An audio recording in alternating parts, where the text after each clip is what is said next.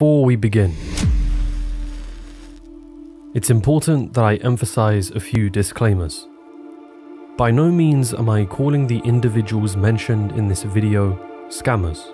Consider what you are about to see a criticism of their business practices and promoted ideologies, not an incitement of harassment or hate. I have no way of knowing their true intentions. It is entirely possible that those mentioned have created their teachings with good intent, no matter how misguided those teachings have become. And whilst I will be including sources to back up every claim that I make, treat this video as my own opinion and conclusions surrounding the subject of New Age spirituality and New Thought related ideas. Now, to those who think I am criticizing anyone who is trying to make money, you have misunderstood my position.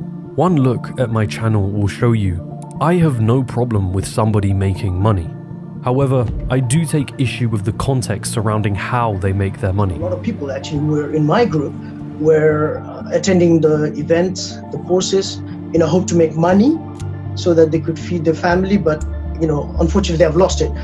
New Age spirituality has seen incredible growth in the mainstream, having a huge influence on the self-help industry thanks to figures like Napoleon Hill, Rhonda Byrne, and others who I will be discussing further. But what seemingly goes unnoticed is the booming business behind it that I think does more harm than good.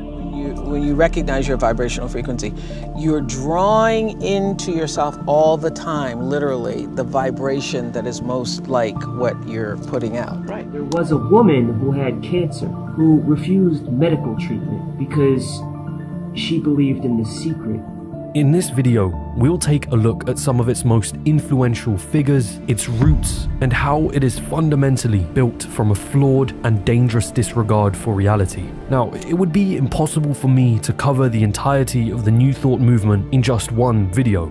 So bear in mind that there will be influential figures in this industry that I fail to mention or decide to cut. However, I want you to take notice of the patterns.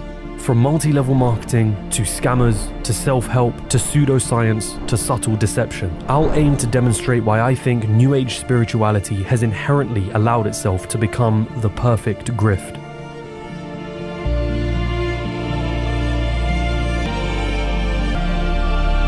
It begins with a seemingly simple, innocent idea.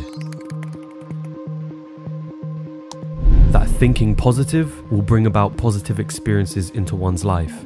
With mainstream promotion of the idea, with celebrities promoting it, entire careers based around teaching it, surely there's merit to the law of attraction. But the further you go down that rabbit hole, the less innocent things become. I had friends that were telling me that the secret is real. Law of attraction, manifestation, how to effectively manifest your dream life. It is a cult. Thinking about it, it's a cult that's simply based around money. At first, everything seems okay. Everything is welcoming. The way they did it, they don't tell you what it is. I got more people out pushing something than selling it. It's confusing to me. What is a pill? All right. When the opportunity is presented to you, when you're told that your dreams can be achieved faster than you think, broke is only a mindset. That wealth is not as far off as you think it is. That financial freedom is yours for the taking. When these things are dangled in front of you like a carrot on a stick, when it sounds too good to be true, but believing otherwise means losing hope, why would you refuse?